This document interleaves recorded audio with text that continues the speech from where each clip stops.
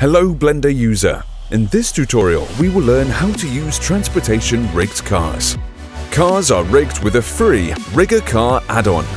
By default, you don't need to have this add-on to use some features.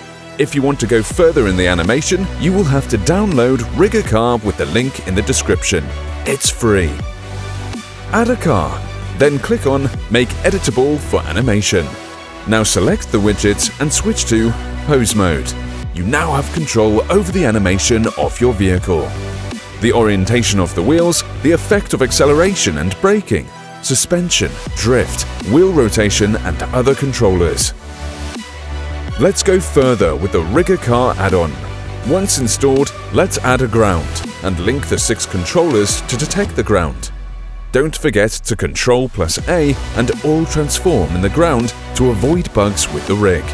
Now you can move your vehicle over the ground surface and the wheels and suspensions react to the topology of the ground. With only 2 position animation keys, I can realistically animate my car in just 10 seconds. You can see that the wheels are turning and that the car reacts to the dips and bumps in the ground thanks to the suspensions.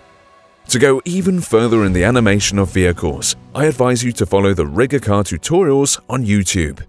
You can manage the braking of the wheels, follow a curve, and bake your animations. Watch this amazing video made with the new version of transportation.